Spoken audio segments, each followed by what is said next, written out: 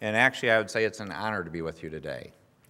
Normally, I give lots of talks to conferences. That's part of my job. But this is a unique opportunity today, because when I think about this conference, and I think about normally people attending a conference, most people come to a conference and they're upbeat, they're talking about the great things going on and how good life is, and they're hopefully going to enjoy things.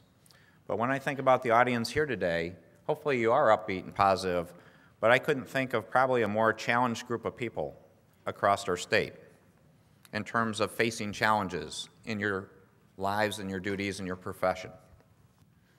And the challenge that we have is, how do we go through this difficult period and understand that this is a crisis? But it's a crisis not of fear or panic. It's a crisis of opportunity. It's an opportunity to build for Michigan's future. And so that's why I wanted to come today, is to actually have an open dialogue about the challenges we do face. So, and I appreciate that. But we are all going through difficult times, and it's how can we do this in a thoughtful way as a team, as partners. So I'm going to talk about the Economic Vitality Incentive Program in a couple ways, because the old ways of doing things needed a change. That our system has been broken in many respects. And you look at the role of government and what we need to do to be better, more efficient, and plan for the future. So the idea of that program was to say, it's not about just spending money. It's about showing real results to real people. Because our job is not all about money. It's about showing real results to real people. And I'm really happy to always have the discussion when people walk in to say, this is how we can make a positive difference in our citizens, in our customers' lives. And then have the discussion of where that is on the priority list, and then how do we get the resources to make it happen. And that's one of the fundamental dialogue changes we need to have happen in the public sector. It's not about money, it's about results. And that's what those three key pillars of the Economic Vitality Incentive Program were about. It was about encouraging more accountability and transparency, about having a dashboard, about being held accountable, about doing a citizen's guide to financial statements, about putting the information out there, not just about the cash in, cash out, but where do we stand with our liabilities and our balance sheet. It was about service sharing and service consolidation, about saying in these difficult times, can't we break down some of those barriers with our neighbors to say how we can work together?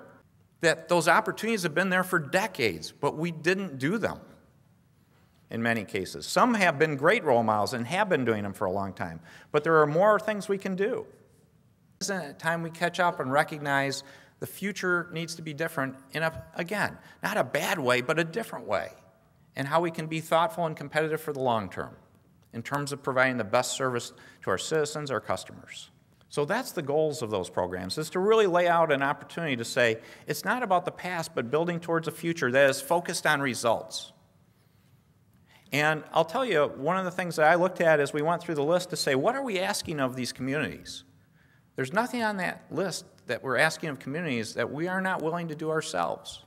That is my benchmark. To the degree we ask for things, we want to do it as partners. And we need to do it as partners, to recognize we're in this together. Now, as part of that, we also did a number of other reforms. Local government reform was a big topic in March. Actually, I kicked that off with a special message right here in Grand Rapids. And it included this program, but it included some other things that hopefully are useful to you in many respects. One of them was reforming Public Act 312 and replacing it with Public Act 116.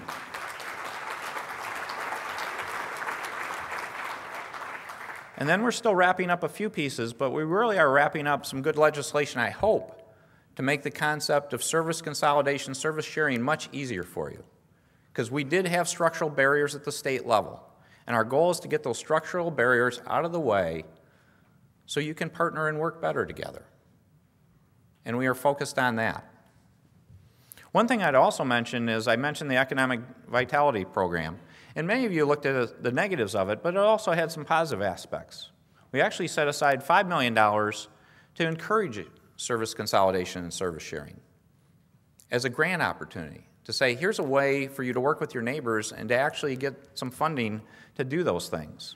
And I'm pleased to announce the Treasury is going to put out an announcement today that the first awardee is taking place. And that first awardee is actually the city of Grand Rapids for doing a partnership. They're going to receive roughly about $500,000 because they have come up with a partnership with the cities of Lansing and Flint to better process their income taxes together.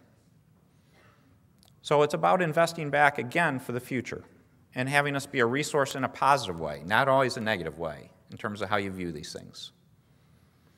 There's also other things out there. Public Act 4. And that's gotten a lot of attention. And people think, wow, that's a challenging piece of legislation, but it was an important piece because the old system didn't work. And the goal there is not to have financial managers. I'm happy to say we have the same numbers we had before in terms of financial managers in cities and communities. That has not gone up at this point. But what Public Act 4 does is a couple things. The old system had no early warning system. The new legislation actually has a partnership system where we can work with communities to help them ever avoid needing an emergency manager. Because the last thing I want is an emergency manager situation to happen.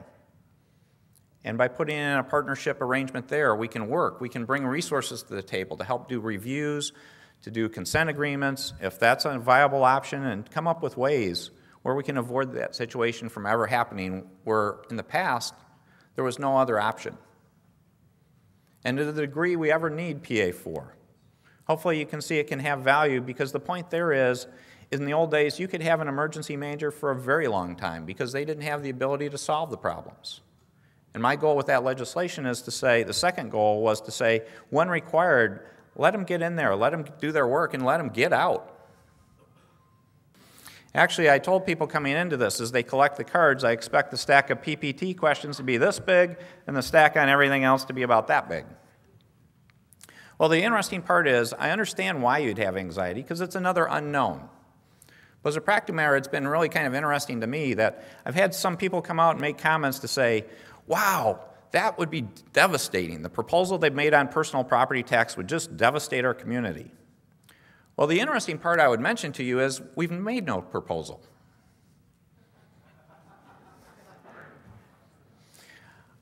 So as a practical matter, we're still studying that issue, and that's why we haven't made a proposal, is because it's important to have a dialogue with all of you in your organization, because I understand it's really a revenue stream largely to local communities. We didn't have that issue on the MBT issue. That was a state issue. But with respect to personal property tax, the goal there is not to harm you. And you wonder, why would we even bring up that topic? And the reason we bring up the topic is to make you more competitive. Because if you look about businesses, industrial job creators, the personal property tax is a major detriment to them.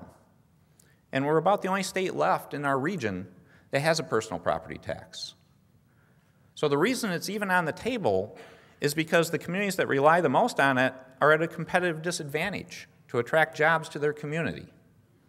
So isn't it appropriate that we say we should study this issue to say if there's a better answer? But we need to have that discussion together, not as isolated silos of the state versus local.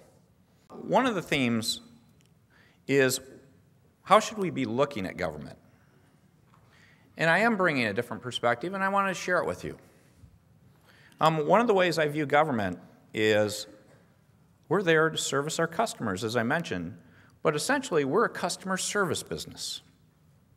We're there to create the environment for people to succeed in terms of job creation, in terms of quality of life. And so I think it's important that we approach it that way, that we really step back and say, we're there to service our citizens, our organizations, our businesses as customers. And that's part of the idea, again, about going back to accountability, transparency, metrics, dashboards. And that's part of the message, is instead of not communicating all those things, let's be as transparent and open as possible and talk about what we're doing well and what we're not doing well. Because the best way to improve is to measure it. And it's that interesting facet of human nature that when first you hear about dashboards, metrics, grades in some way, the normal reaction is nobody likes that idea. But as a practical matter, the question I would ask you is, most people don't like that idea because they're fearful that they're going to be in trouble in some fashion. But the reason I like grades, I like metrics and measures, is how do you know how to celebrate success if you don't measure it? I view it as an opportunity for us to show how we're doing things well and how we're getting better and how we're going to be the best. And that's the reason to have those measures. The second theme I want to share with you is how we approach things. And again, we're trying to do things a different way at the state level. And the term I like to use for our decision-making process is a simple one. Some of you have heard it before. It's relentless positive action. And what does that mean? Relentless positive action is all about solving problems. And that is a commitment I made when I took office.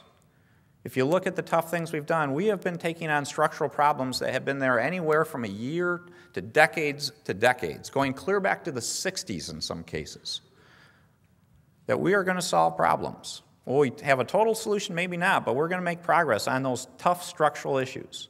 And we're going to do it in a way where it's about problem solving and also in a way where we don't blame anyone for anything. The second thing we do is also not take credit, because that has no value. Having individual credit go to someone has no value if you don't succeed. It's really about the team succeeding, about all of us succeeding together. So it's about no blame, no credit, and simply being relentless in solving this problem, take on the next problem, take on the next problem, and just keep going. And that's something I would ask that all of us try to do. Many of you have that attitude already, but I would ask that you think about it in your own organization, in your own jurisdiction. Are you using relentless positive action? And if you're not, give it a try. It works. I'm convinced that's why we've been able to achieve so much at the state level. Because again, we didn't spend time talking about where we disagree. We've spent the time saying, here's a problem, here's common ground, and here's how we can move forward together and come up with a solution. And the other part is, were you thinking about how good things used to be? Or have you been thinking about where they need to be? And then were we thinking about how we're different or how we're in this together? So unfortunately in the state, because of the tough times we've gone through, we built too much of a culture that's too negative, too backward-looking, and too divisive. The future of Michigan is not any one of those three. The future of Michigan, and an exciting future for Michigan, is the opposite of those three. It's about being positive. It's about being forward-looking. It's about being inclusive. It's about us all recognizing that we have to stop fighting over a shrinking pie. And the solution is to come together as Michiganders and recognize we're in this together. We are partners in this. And we're going to do this by being positive, by looking out to the future to say, let's be the best in the future, and not view change as a negative, but as a neutral, that by us getting involved, jumping in, we can make it something exciting and positive. And then finally, by being inclusive, by recognizing that every time that divisive attitude shows up, and it does show up too often still, whether it be on racial or ethnic lines, whether it's on partisanship, or whether it's on geography. Are you from the west side or the east side of Michigan? Every time that attitude shows up, every Michigander loses something. So we need to be inclusive and recognizing the solution is about winning together. Our goal is to be number one. And we're going to achieve that because we're one big team. So I ask you today, don't be passive, don't be nice. Get some attitude in a positive way. Get some fire, get some passion. And let's go solve some problems. I'm ready to go. Join me.